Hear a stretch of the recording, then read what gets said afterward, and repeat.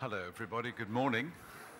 So, as I said, it's great to see you. And Sundays are hugely important for us here. We gather as a family of God's people. Now, we've had busy weeks. We've been running this way and that way. And it's important for us to draw aside. Remember when Jesus said to his disciples, "Come ye apart and rest a while." Now, there's a wonderful Christian retreat center in the Magaliesberg up in Gauteng called Kayara. Kayara. C-Y-A-R-A. Kayara. It's a lovely name. But what does that actually represent? It's the first letters of those words that Jesus spoke. Come, see, ye, Y, apart, A, and rest, A, a while. Come ye apart and rest a while. Which, if you take those words, letters, form that lovely name, Kayara. And I like to think this is an opportunity when we come apart with all that we've been doing, perhaps some noise in our heads and things that we're wrestling with, the week coming up. We're trying to get perspective on everything. And Jesus says, come apart. Come apart.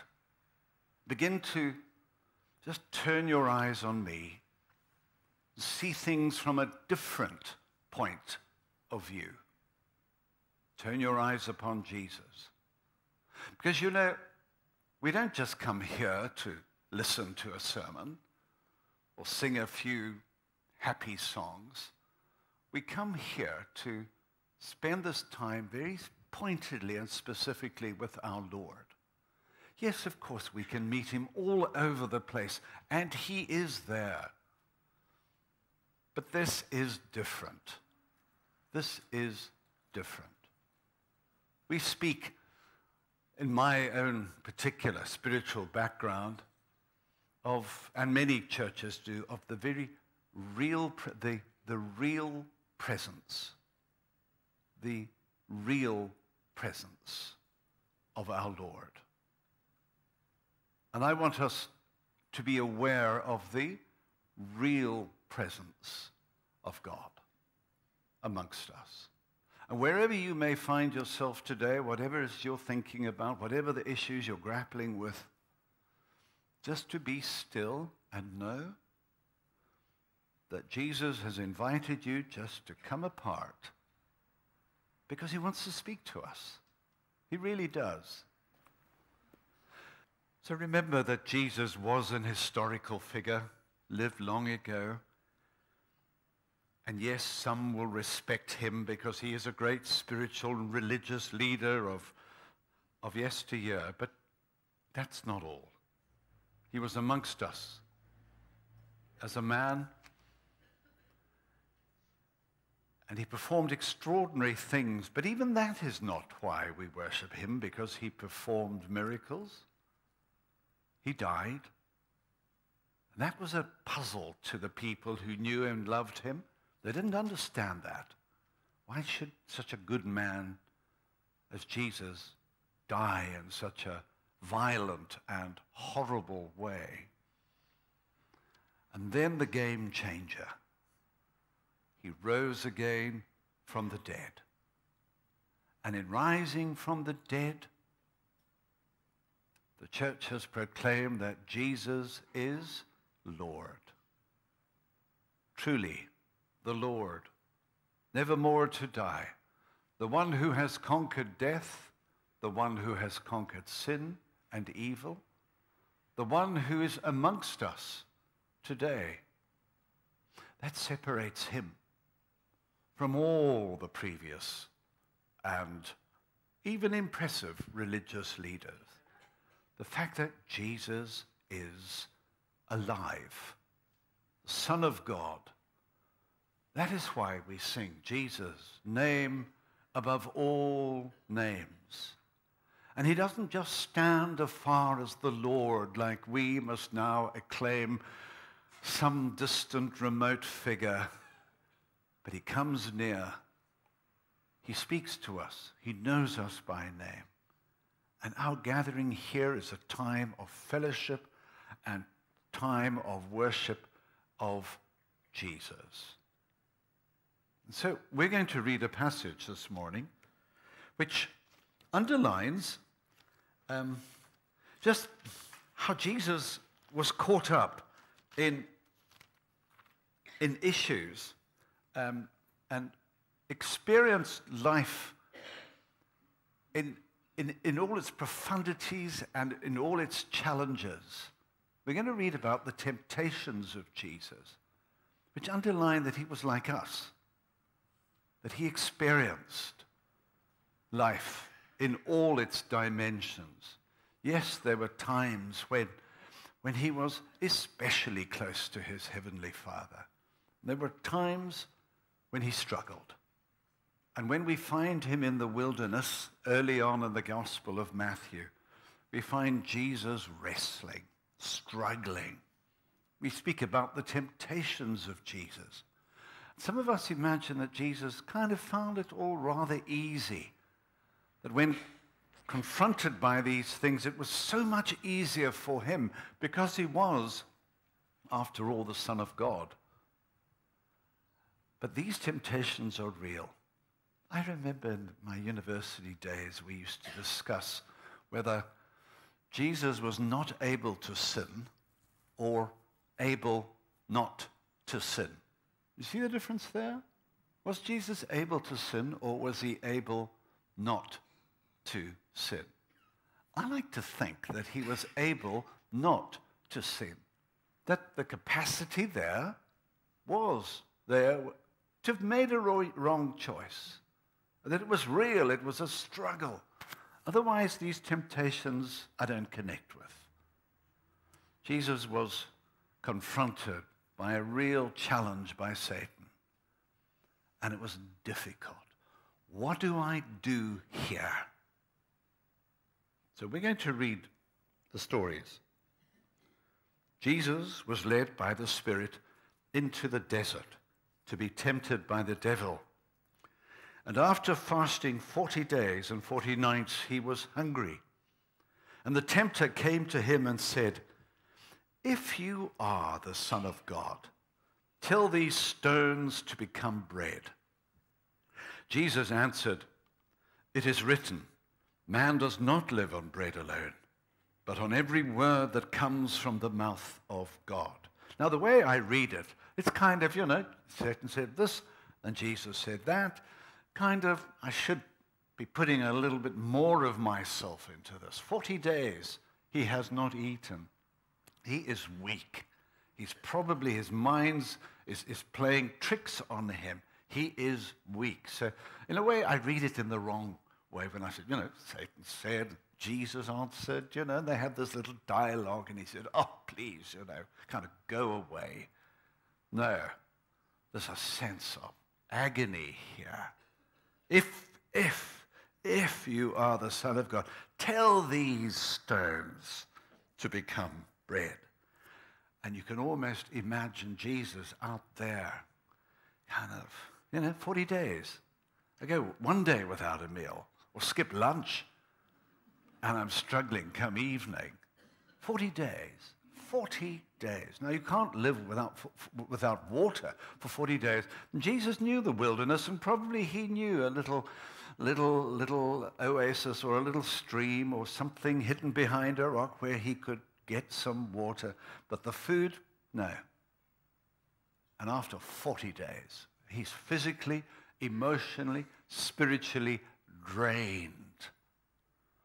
Soon after I got here in 2000, I bumped into a friend of mine who was visiting Hermanus. I knew him from Zimbabwe, and he was emaciated. I said, "David, what is the matter?" Thinking that probably he was in the last stages of cancer or something. He said, "James, I'm on a 40-day fast." I said, "Excuse me? I'm a 40-day fast." I said, "Well, what day are you?" He was about day 25. I just said, "David, go carefully, but go carefully." But I was appalled at his appearance.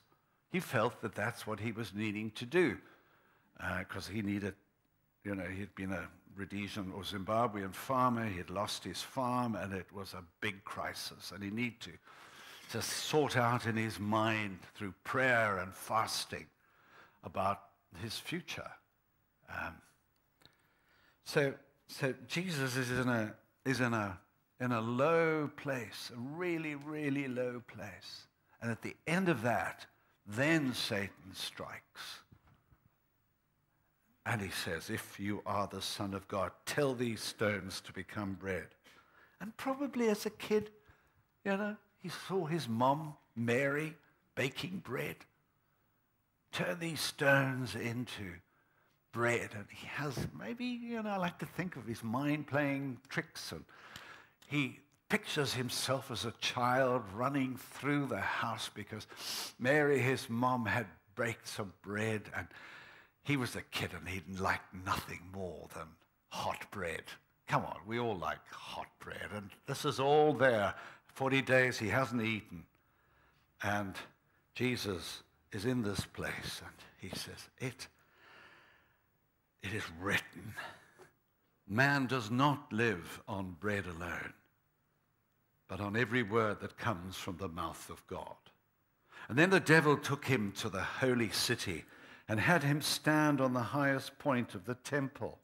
Now, probably again here, it's in his mind, and he is there standing at that high point in Jerusalem. If you are the Son of God, if you are the Son of God, throw yourself down, for goodness sake. For it is written, he will command his angels concerning you, and they will lift you up in their hands so that you will not strike your foot against a stone. And Jesus answered, it is also written, do not put the Lord your God to the test. Sometimes, all you've got is scripture when you're weak. When I was walking up Kilimanjaro some years ago, and I had committed to pray for some people. In fact, the whole congregation, but I had a list there. And as the higher you go and the air gets thinner, and rational thought kind of can often sort of move away from you, all I was left with was the Jesus prayer. The Jesus prayer. Lord Jesus Christ, Son of God, have mercy upon me. Because mentally I was not able to say, Lord, now I'm going to pray for so-and-so, and please watch over them. And now, Lord, I'm going to think of so-and-so. I couldn't. It was a sort of a prayer that I'd learned that had become very much part of my prayer life, the Jesus prayer. And I prayed that. I just prayed that. And yes, you may say, yeah, but does God listen to the rote prayers? Believe me, on Kilimanjaro, God listens to every prayer. And every prayer was prayed earnestly, even though I just knew it off by heart. It was a whole lot easier than sort of thinking, now, I pray for David and Pauline and their church in Cannes and all that. No, couldn't do that. And Jesus just has these scriptures. He's probably so weak, but he just, at that moment, a scripture comes to him, and the word of God is powerful. It's like a two-edged sword. And Jesus takes on Satan in his own weakness through this scripture that is there. Do not put the Lord your God to the test. Similarly, man shall not live on bread alone, but by every word that proceeds from the mouth of God. Try and get scripture into your heart and your head. It is just such a strengthening element in our faith. And then that's the temptations are not over. Again, the devil took him to a very high mountain and showed him all the kingdoms of the world and their splendor. Probably standing there in the wilderness, looking out over. Kilimanjaro, highest point in Africa. nothing I've seen so spectacular as you stand there at Uhuru Point and look over Africa, as it were, for miles and miles and miles. I'm sure I could see Hermanus from Kilimanjaro, you know. Way nog daar in die verte, you know. And Jesus there, and he's in this high point, and as far as the eye can see, just mountains and hills, and Satan says, you know, you can have all this, can all be yours. Why go the way of the cross? Let's have a shortcut. It's easy. Just bow down and worship me, acknowledge me. Now, was that a struggle or was it not? Well, it's a temptation. It has to be a struggle. You think, well, surely Jesus wouldn't even think twice about it. But he was vulnerable. He was vulnerable. And then how does he fight back in his utter weakness? It is written, you know, away from me, away from me, Satan. Go to hell. Yeah. Away from me. For it is written, worship the Lord your God and serve him alone. Now those are real. Those are real. And they're all quite subtle. Then there's a sort of a bit of an ambiguity about it. There's an ambiguity about it. You know, bread. Why? If Jesus could make bread and he is, after all, the Son of God, why couldn't he turn those stones? And he could, but why didn't he? And it was a very real thing. I think it was a symbolic temptation, and the real temptation is, why have you come to this world? Are you going to just be a popular figure who's feeding the hungry and they're meeting everybody's spiritual, at least physical needs? And Jesus has to decide why he's here. Yes, people are hungry, and yes, feeding the hungry was part of Jesus' ministry. It was, don't get me wrong, he fed the 5,000. But that's not his primary reason. Jesus' fundamental mission, I guess, was spiritual. He wanted people to begin to know God and understand a little about who God is and love God. And you don't necessarily do that by just dishing out food from one week to the next, as important as feeding the hungry may be. Jesus wants us to know God, his heavenly Father. And we're spiritual beings. We have profound spiritual needs. These needs, this sense of spirit is something that connects us to God. And Jesus said, I have come to restore people in their relationship with God as the foundation of everything. I'm not going to put the cart before the horse. They're going to know their God. They're going to know their God as the basis of everything. Man shall not live on bread alone, but by every word that proceeds from the mouth of God. So never forget that you're a spiritual being as well. You are. And you can satisfy every physical need and yet feel empty. Empty. That, I guess, is one of the great problems of humanity.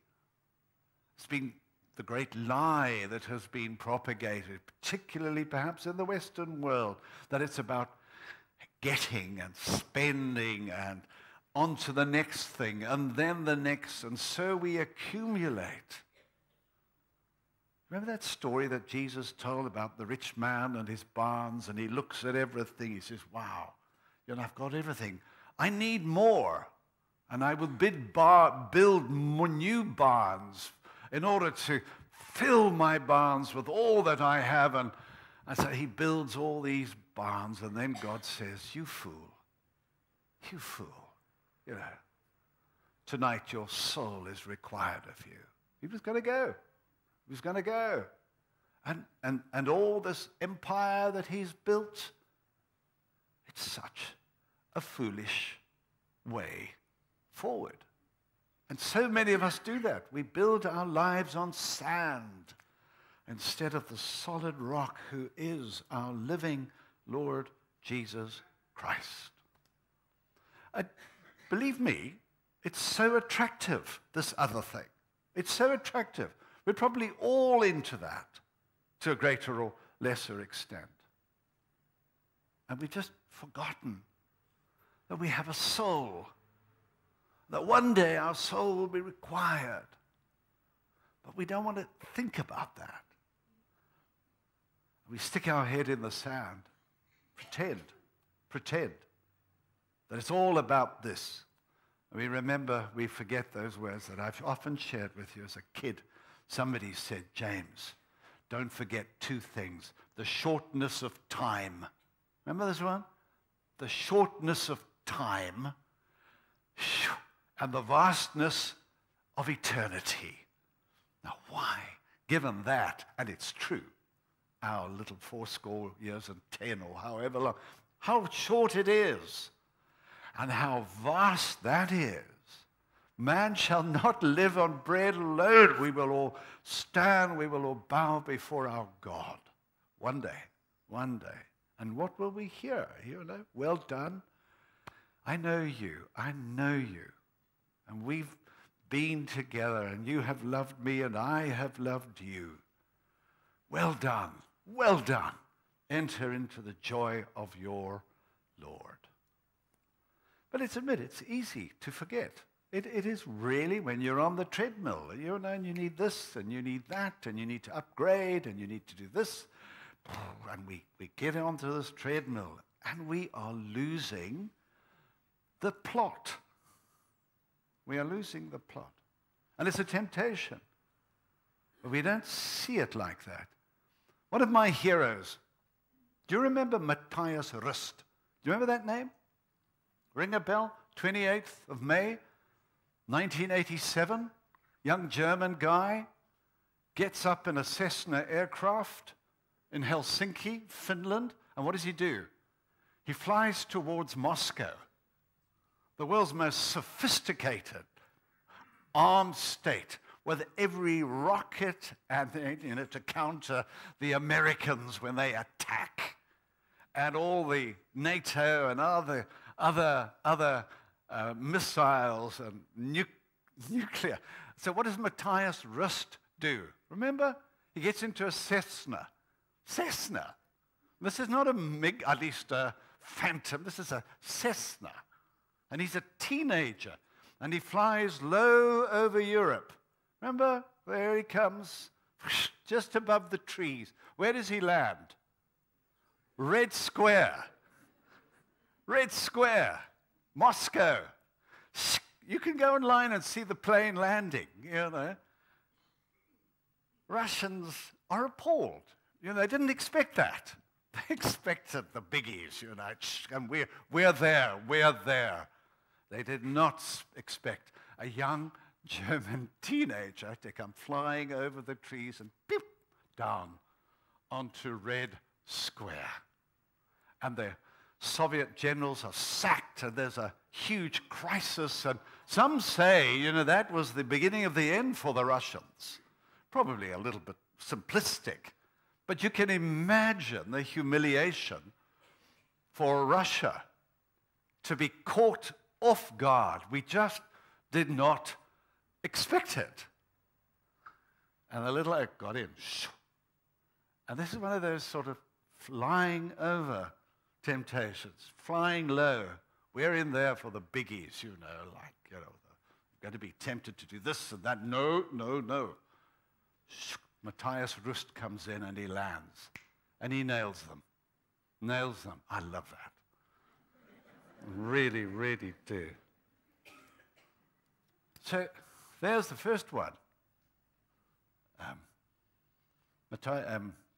Turn the stones into bread. And then the second one is jump.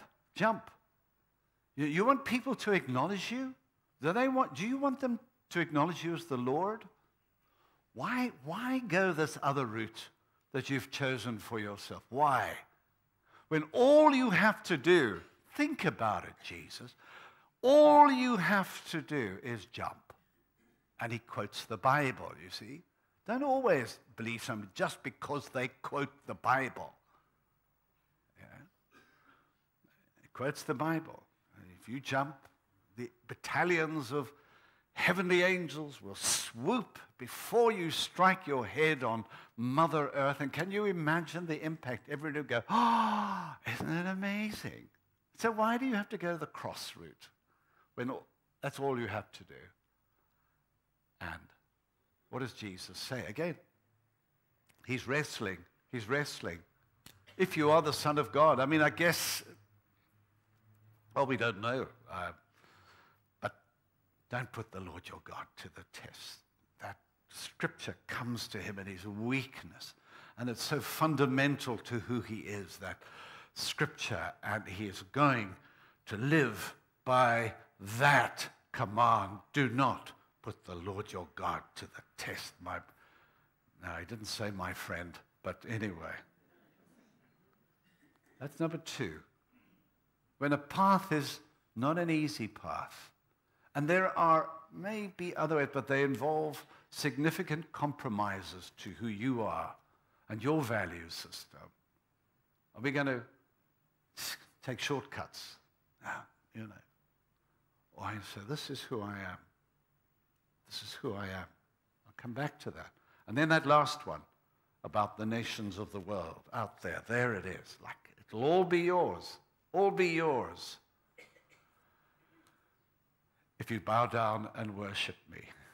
Do you have your price as a Christian, as a follower of Jesus? Think, you know, is there a line that you're willing to cross, given the price is right? What shall it profit a man if he gains the whole world? This is Jesus again. Remember that great moment in Man for All Seasons? Thomas More and Richie Rich. I think you're talking about the Chancellorship of Wales. And here's this guy who Thomas More thought was his friend. And Richie Rich is being turned by the rich and the powerful, being turned to betray Thomas More. And More looks to him and says, Sir Richie, what shall it profit a man if he gains the whole world and loses his soul for Wales? You know. We got our limits, our values that say, this is who I am. This is who I am. I won't do it. Or are we prepared to trade our souls, trade who we are, trade our upbringings, our belief system for something which at the end of the day is worthless?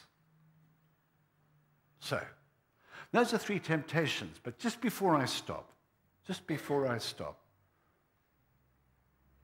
I find it very significant that each temptation starts with, if you are the Son of God.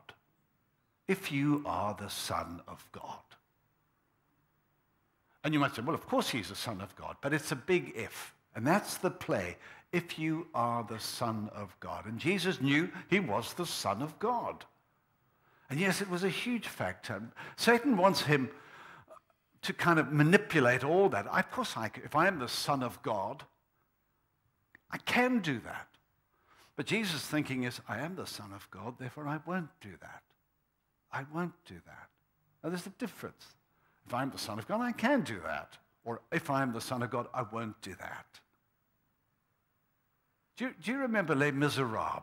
You've seen the play in London, probably saw the movie.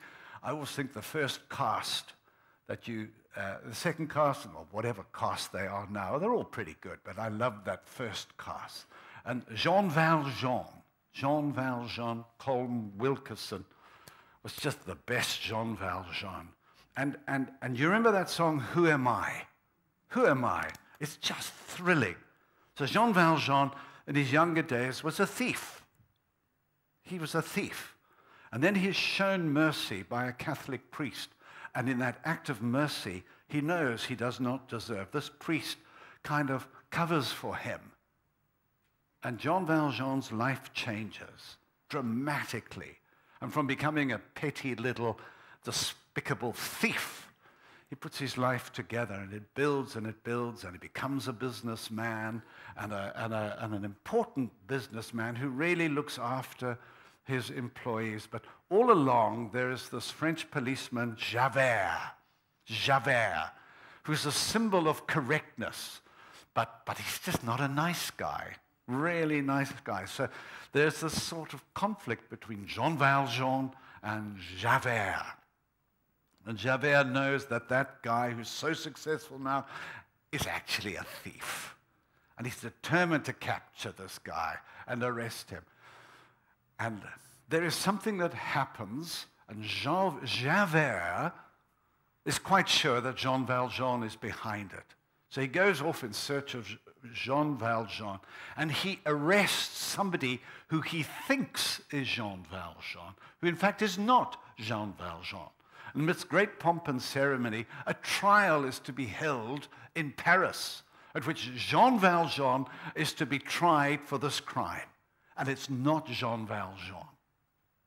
And Jean Valjean hears about this, and he goes to the courtroom, and he's sitting there, and he hears the dialogue, and he knows what's going to happen to that guy if he gets convicted. And he knows the story. I am Jean. That ain't Jean Valjean. And as this whole thing moves, and he sees where it's going, the temptation, what do I do here? Do I just let this slide? Let that poor little so-and-so, and I'm gone. Or what? Do I identify myself? And then there is that song, Who Am I? Who am I? It's kind of emotional moment. Who am I? This is a make or break moment in my life. Who am I? And he can rationalize, I am the master of hundreds of servants. They all, he's struggling, why he should keep quiet. And let that poor little so-and-so. All the justifications are there. And then there's that moment when he stands up, who am I? I'm Jean Valjean, and so Javert, and he addresses Javert. I'm 2, 4, 6, so, you remember that one? 1, whatever, you know it. Thrilling moment. Thrilling moment. But the question is, who am I? Who am I? Who am I? Am I going to do this? Am I going to allow this? Or am I going to deny everything that I've ever been taught, my upbringing, my faith, my God, my family, my own self? Or am I just going to go that way? What am I? Who am I? Who am I? If you are the Son of God, if you are, thinking that he could play this one. Of course I could do it. Nobody will know. And Jesus says, if you are who am I? I am the Son of God. And therefore there are certain ways of living that I'm going to hold to. This is who I am. And just when you're in situations where it's a struggle, and it's very real, maybe getting sucked into a relationship that is not what ought to be, and or whatever, just ask yourself, who am I? Who am I? Am I going to be led by just instinct here, or is there another? Do I march to the sound of a different drum? Because I'm a child of God. I have been bought not with worthless things such as silver and gold, but with the precious blood of Jesus. Who am I? That's who I am, a child of God. I'm a son. I'm a son to parents who prayed for me and were wonderful Christian people. I'm a minister of a wonderful, incredible church. Who am I? Who am I? Who am I? If you are the Son of God. So, here's your homework. Go home and read these. Matthew 4, Matthew 4, and read there, the temptations of Jesus. And just say, who am I? When you are in those situations. I found this thrilling. It's about Jesus, speaking Jesus. It's called Speaking Jesus. This week, it was a really, really significant moment for me in this week. Somebody sent it to me, and I watched this. And it was it touched me. It really, really, really touched me. It's a song.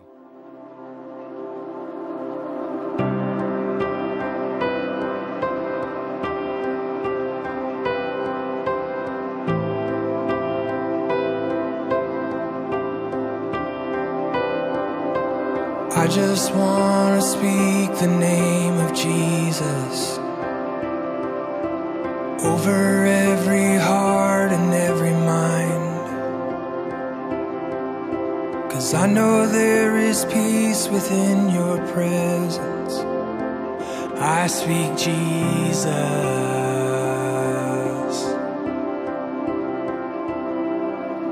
I just want to speak the name of Jesus till every dark addiction starts to break, declaring there is hope and there is freedom.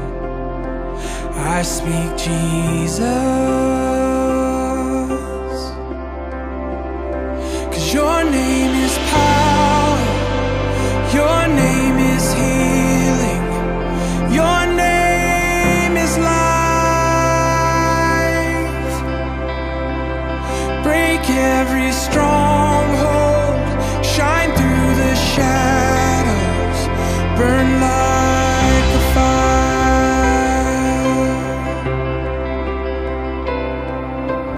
I just want to speak the name of Jesus over fear and all anxiety, to every soul held captive by depression. I speak Jesus. Your name is power, your name is healing, your name is life. Break every stronghold, shine through the shadows, burn like a fire.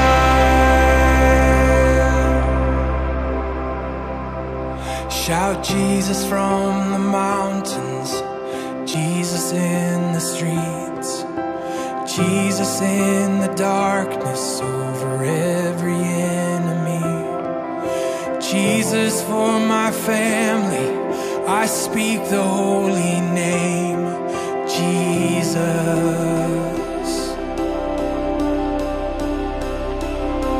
Shout Jesus from the mountains, Jesus in the streets, Jesus in the darkness over every enemy, Jesus for my family.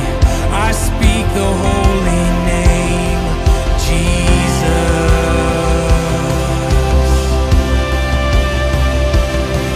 Shout Jesus from the mountains and Jesus in the streets.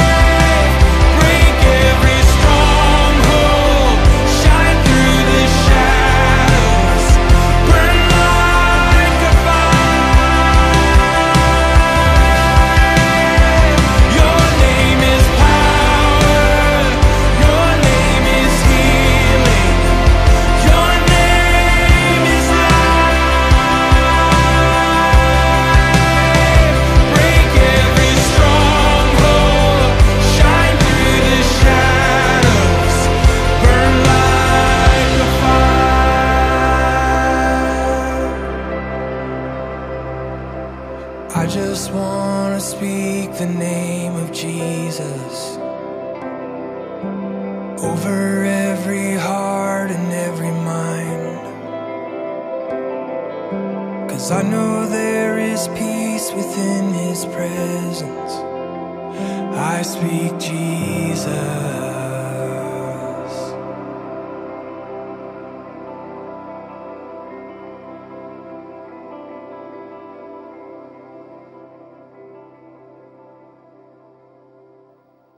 Lovely, lovely, lovely. Let us pray.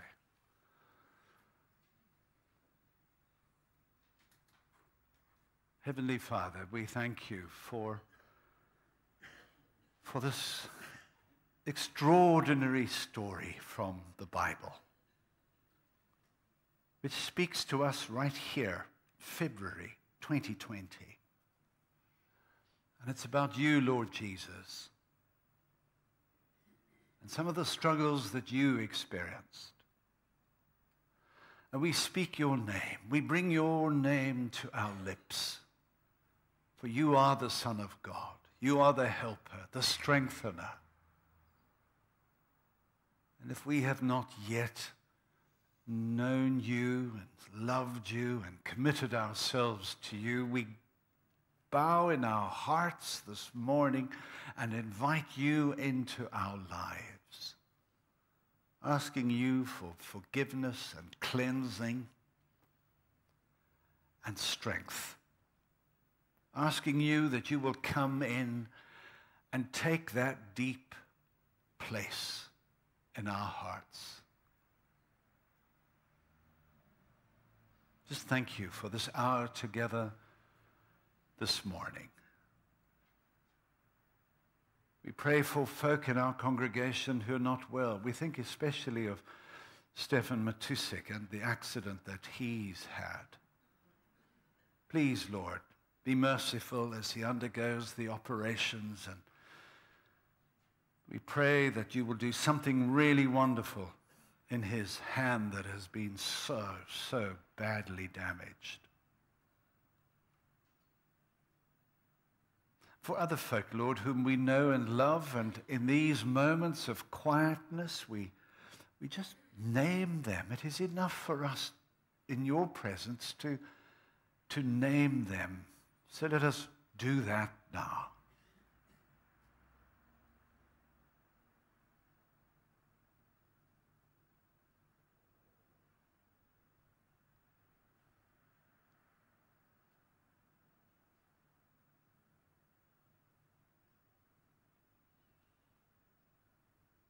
Lord, in your mercy, hear our prayers for our town, our nation. God, have mercy upon us and bring us back to the right paths, the ancient paths. And we ask this in your name. Amen.